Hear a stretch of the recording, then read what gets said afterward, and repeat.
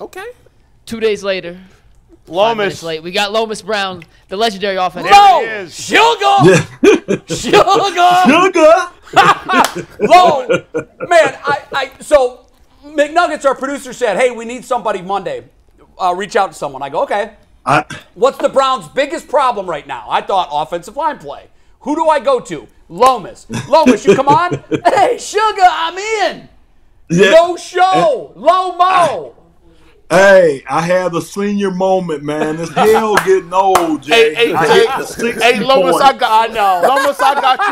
You my baddest bull right now. You dry snitching on TV, Jay. Yeah. Don't dry snitching. He's dry snitching. You wait a second. I'm not dry snitching. You really I'm full on. Hold on a second. He was on the stand. I saw him miss. Lomas snitches get stitches. Pointed him out in the corner lawn. Him right there. Lomas, you got to help Jay out here. Help me out, brother. He has lost his mind, Lomas. Help me out, Lo. He just said on this show that Brock Purdy, who we all like and think is a good player, is better than Josh Allen. How crazy is he? Kill me, bro. Whoa. Sugar. Come at me. You didn't go there. I went there. You didn't go there, did you, Sugar? And you know what, Lomas? It's going to be proven out. I'm telling you, it's going to be proven out. So, now, I would say this. I would say that I think Josh Allen is a little bit more turnover prone than no question. Purdy has been. What gets you beat in big games, Lomas? You know this. You're right. You're right. And you got to take care of the rock, Jay. Man. Yeah, he has this gunslinger mentality, and he takes chances that a lot of other quarterbacks, a lot of more reserved quarterbacks don't do. And when you do that, you put the ball in harm's way. But, man, I love Josh Allen. I love what he could bring to the table. Lomas, I do too. That rocket on them legs, Jay. He could use them legs to get out of trouble.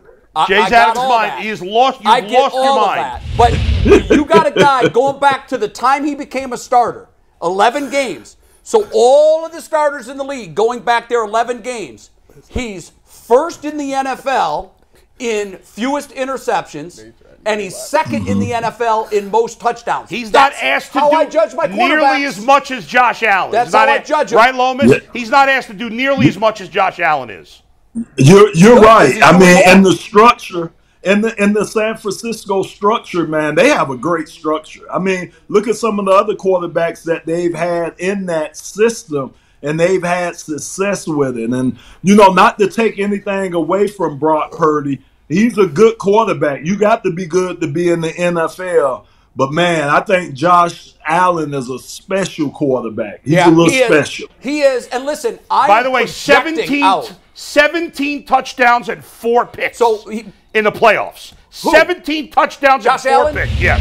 A lot of those were the first round and second round playoff opponents, but when he gets in the struggle with a Kansas City or a Cincinnati, so while you're scurrying through to find your stats, I'm just telling you what my eyes tell me. Again, he has thrown bad picks. Well, your eyes are wrong. Big moments. Against Kansas City, is 6 touchdowns and 1 pick in the playoffs. When the game they lost last year, what was his numbers? Against the Bengals. Yeah, what were his numbers? He did not play well in that game. What were his numbers? That's what I want to know. 1 game, Jay. It was a big game. It's the only bad game he's played in the playoffs. What were his numbers? He completed 60% of his passes, 264 yards, no touchdown, 1 pick. Okay. That's the only bad game. Can't have it. Lomas, we brought no, Jay. You're wrong. No, admit you're wrong. You're wrong. Never. You're wrong. Admit it. You're wrong. He's played 8 playoff games. He's had 1 bad one. You're wrong. Time will tell. Time will tell. You said he's not. He doesn't do it in big games. He's had 1 bad game in the playoffs. Right now, he's playing better than Josh Allen this season. And you want me to say that I'm wrong? You said he's been bad in the playoffs. We have he had 1 bad game. Let's behave appropriately. Well, Lomas, we brought you on to talk about the Browns' offensive line, believe it or not. Right. And I know that you do the Lions games, and I know you're busy on Sunday. You can't see everything. I understand that. We did McNuggets. We sent him some clips, right? I did send him and I've seen the clips. Okay, so here's what before we say anything about Browns' offensive line play or whatever, I want to hear what your impression is of the line from the clips we sent you, things that you may have seen that you can point out. So Willis is the one that I really, really watch. Jed Wills, yes. Yes. And, you know, Jay, he's not a bad player. It's just his technique right now. He's all over the place with his technique. And what he's all over the place with, Jay, the most important thing is his eyes. Right now, he's seeing everything.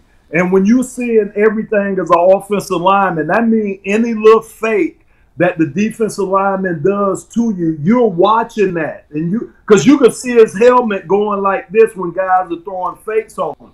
He has to stop looking at the total picture, and he has to find something small to zero his eyes in on his opponent, and that's going to help him. He's just trying to see too much right now, Jay, and you can't do that. As an offensive lineman, you just can't do that. You have to zero your eyes in, like I say, on the small target, and that's going to help you with the overall target. But right now, he's just seeing everything, and that's going to get you beat.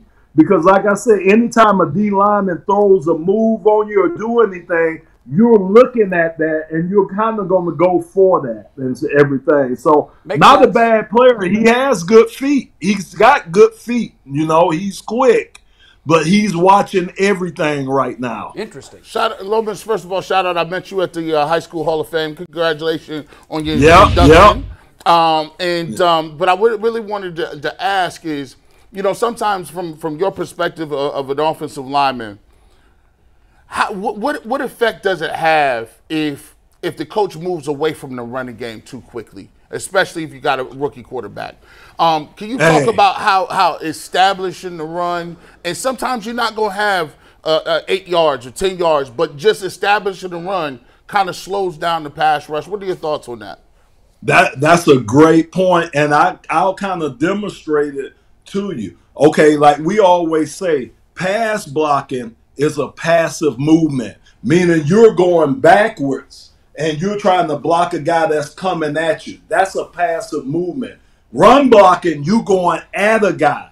You're attacking this guy. So that's an aggressive movement. So to me, like I say, anytime you can run the ball and run it successfully, it's going to help your offensive lineman because, one, it's going to put them in the mentality of we're attacking. We're going after these guys. Two, like I say, it's going to help you with run blocking. If you mess up a little bit in your technique, you can still overcome it and play, you know, and have a decent run block on that particular play. If you don't do the correct things when you're pass blocking, you're going to get beat. It's hard to recover. Some guys can, but it's very, very hard to recover if you don't have the proper sets when you're pass blocking. So to me, run blocking, I hate to use the word easy when you talk about anything in the NFL, but run blocking is easier for an offensive lineman than the pass blocking. That's almost like the last thing to come, especially when you get to this level, the pro level. That's the hardest thing to learn how to do. So if they could run the ball a lot more, it would definitely not only help him, but it'll help the rest of that offensive line too. Lo, when you look at, you know, at the tackle position, we had a lot of guys that came out. The Browns have drafted guys that play right tackle, and they're trying to transition them to left tackle. How hard is that, and what is the qualities that you must have to be able to be successful to make that transition? Yeah, that's tough. I mean, I did it in the Pro Bowl, you know, playing left tackle, but in the Pro Bowl, you have to swing and do it. And it's hard. I'm telling you, man, it's hard, especially if you're used to playing on one side and then they're flipping you to another side. Like you said, these guys' right tackle position, you don't see the best pass rushers on the right side like you see on the left side. Now you have some guys that are flipped now, some defensive ends that flip and go over both tackles. But for the majority of it, your best defensive lineman is over your left tackle. So it's a whole different challenge than what you have. You're protecting the quarterback's blind side, which we know is the most important side to protect on the quarterback. And it's all about technique. It's more about technique on the left side than it is the right side. You got to have technique to play the right side too, but your technique is so important on that left side because of these natural pass rushers that you have to face each and every week over there on the left-hand side. So it's a big adjustment trying to go from right to left. A good example is Panay Sewell here in Detroit. He's had to flip and play both sides because of injuries. That was his natural side, the left side. So it's a little easier for him to flip to the left side coming from the right side. But if a guy hadn't played over there, or he's been a right tackle most of his career, and you're trying to move him to the left side, it's going to be an adjustment. It really is. By the way, Lomas, the most important question here. I got Amon-Ra St. Brown and Jahmyr Gibbs on my fantasy team. Can we get these guys back on the field this week or what? Are they going to play, those two? I know, man. I know Jahmyr Gibbs. I know he had a hamstring that kept him out that he got during the week of practice. And, so I think hopefully he's getting close to come back. And as we affectionately call Amon-Ra St. Brown, we call him the sun god here. The sun god, I think he's going to be close to getting back. He could have played. He could have played this game, but they just chose to rest him, which I thought was a good move. You know, we were talking about, while we were talking quarterbacks before, we were talking about Jared Goff, and it's fascinating because when he was with the Rams, like they went to the Super Bowl, and a lot of people felt like they got there in spite of him, and then he struggled after that. I've watched him a lot in Detroit, of course, because he's on my fantasy team, and I think he's played great since going to Detroit. You know, like borderline top 10, right on that edge of the top 10 quarterback. I mean, he seems really good right now. Are you a full believer in Jared Goff? Hey, I call him the silent assassin. That's him, man. He don't say a lot. His attitude, his mood stays just the same. You can't tell whether we're winning or losing the game by looking at Jared because, like I say, he just stays even keeled all the time. But the guy's been playing phenomenal for us. He really has been. He's had an interception in these last 3 games, one in each game. But the thing about it, after each interception, he has bounced back and led a touchdown drive. And that's the thing that you like to see, how guys handle adversity, how guys bounce back from bad things happening to them. Jared has been awesome. I think he has earned a contract here. You know, like you said, he was kind of discarded from L.A., brought here. People here in Detroit didn't know a lot about him. People were kind of standoffish. People called him a stopgap that he got here. And he could just continue to get better and better each and every year, each and every game. And now, if we lose Jared, our season is over with. That's how important he is to the Detroit Lions in this organization. Yeah. Lomas, back to the Browns' offensive line. And again, I know that you haven't seen every snap like we have. But there's been some talk that Jed's just not the guy. Now, the team picked up his 5th-year option, which is for next year, so he's due just shy of $15 million. It makes it almost impossible to. I know. I recognize that look. I know. We said the same thing when they picked it up, Lomas. We were like, "What are they doing?" Now, here's the reality of the situation: is that's where we are. He's going to be here. Yeah. You know that Bill Callahan is the guru of offensive lines. Yes. You also know that left tackles don't fall out of clouds.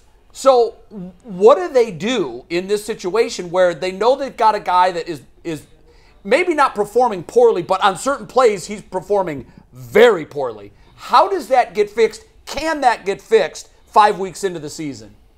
Well, Jay, I think by them investing the money in him, they figured that it could get fixed. There's no way they would have picked up that 5th-year option if they thought he was a guy that he couldn't have success, a guy that Coach Callahan, which, like you said, he's one of the best ever to coach that position, that he couldn't turn around. Quick comment, Jay.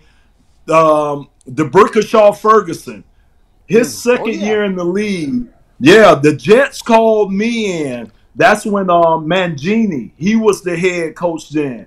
He called me in to work with DeBrickashaw. And I remember before I worked with DeBrickashaw, they called me in the office, him and the GM, and they were asking me, do you think this guy could play? We don't know. We have no idea if he could play or not. And my question was, yes, he has all the athletic talent. He has all the tools to be a very, very good player in this league. A lot of times, Jay, it's here. Yeah. It's here with a lot of those guys, too. You know what I'm saying? So he's a young guy that you have to nurture. You got the right coach to do it. And I'm telling you, Jay, just me looking at his feet, looking at some of the pass sets from what y'all sent me, he has quick feet. He has good enough feet to stay on the left-hand side of the stay at left tackle. Right. So I think it could be fixed, Jay. I really do. I think they can fix him. And don't forget, an offensive line is the sum of all the parts. You know what I'm saying? Yes. Everybody got to be working like a hand in the glove for that play to work. If one guy not doing what he's supposed to be doing, that play is not going to work on the offensive side of the ball. So all of them are a sum of one. So they should be able to, I think, Jay, in my heart of hearts, I think they should be able to fix this young man. I really do. I really do. I think that's what we want to hear. Yeah. The one thing that's interesting, you said the hand and glove thing. Bitonio has been a perennial Pro Bowler. It's interesting that all of the guys on the line that have been pretty solid, all of their PFF grades, for whatever that's worth, it seems like everybody has taken a step back. And I'm going to get your thought on PFF grades in a second. But it seems like all of their play is stepped back. And again, if a chain is as strong as its weakest link, it makes sense. Guys are having to switch over and help him with protections. And by proxy, they're weaker at their spot because of it. So it all makes perfect sense. What do you think of the PFF grades? Because we have discussed them ad nauseum on this show. So, Jay, when did they become the telltale of how guys are? Who in the world decided, okay, PFF is going to be how guys get paid, how you grade a guy, how good a guy is? I'm trying to figure out who is PFF, who decided to make them kings of everything. Because every time you turn around, PFF says he's the #1 tackle, or PFF says he's playing at this rate. I'm like, who the hell is PFF? Well, here's That's what's what interesting. I want to know. We had one of their guys on, I think maybe last week or a couple weeks ago, and he said they've got 70 analysts or whatever. But here's my thing: if any of their people were truly great at what they're doing, they would be working for one of the 32 NFL Thank teams. you. I had a former player that watched that segment that reached out to me and said, PFF is the only thing we have, okay? So we stick our teeth into it. But he played in the league for 12 years. He said, our coaches used to mock it. Our coaches used to say, what are they watching?